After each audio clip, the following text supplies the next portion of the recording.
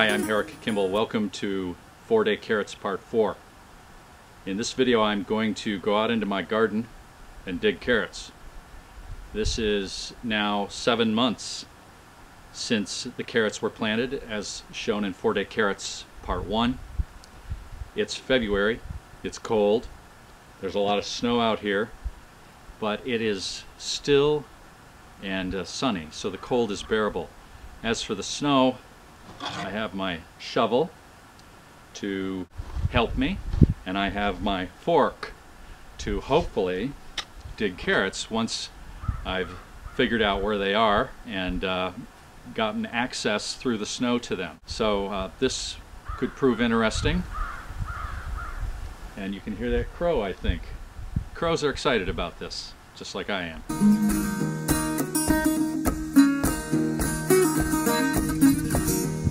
Okay, here we are.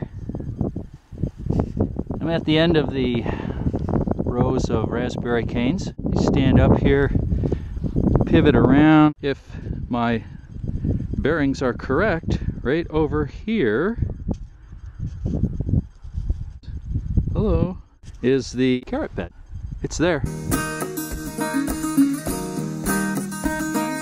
What you are looking at here is a bag of leaves. I've got my tripod set up. Hopefully this will come through clear. I put bags of leaves around the bed. I surrounded it with these bags of leaves, dry leaves. Then I filled the bed itself with more dried leaves, and then I put this tarp over it. So I'm in the right spot. See, here I have a tire sidewall that was used to hold down the plastic in the fall before snow came. There's the bag. It was not quite so flat when I put it there. Look at that. The soil is still soft, not frozen. That means we should be getting some good carrots out of here.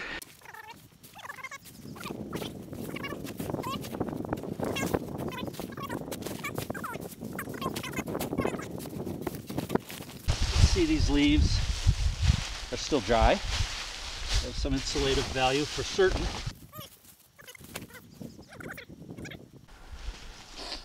There's a lovely carrot.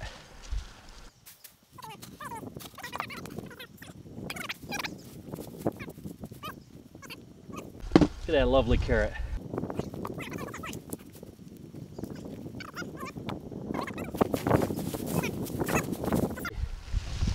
Oh, now there's one that is not a perfect specimen. Still a good carrot though.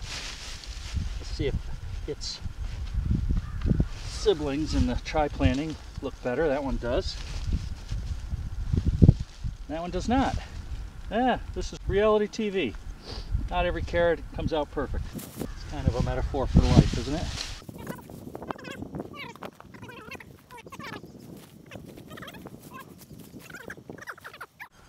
It's still a firm carrot. If it was a little cleaner, I'd take a bite.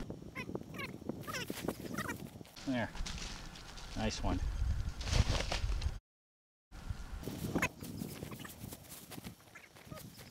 That's it. I got a whole long bed here, but I'm not going to film the whole thing. You don't want to watch that. These carrots are looking good. 7 months later. February, that one broke.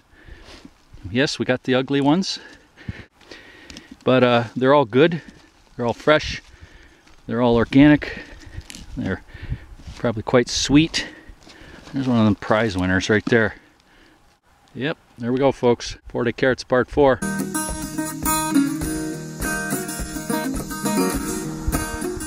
It is entirely possible to go out into your garden in February with 2 to 3 feet of snow on the ground and dig carrots, nice carrots, right out of the ground.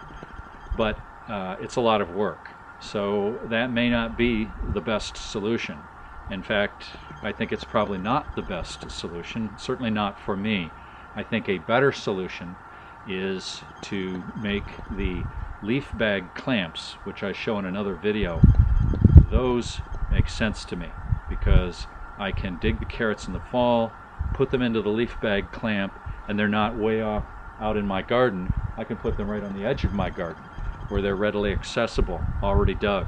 It would be a very simple way, without a root cellar, to keep carrots. Much simpler than digging them out of the garden. But it is entirely possible to dig your carrots out of the garden in the winter if you insulate them and dig yourself a path through the snow. There we go.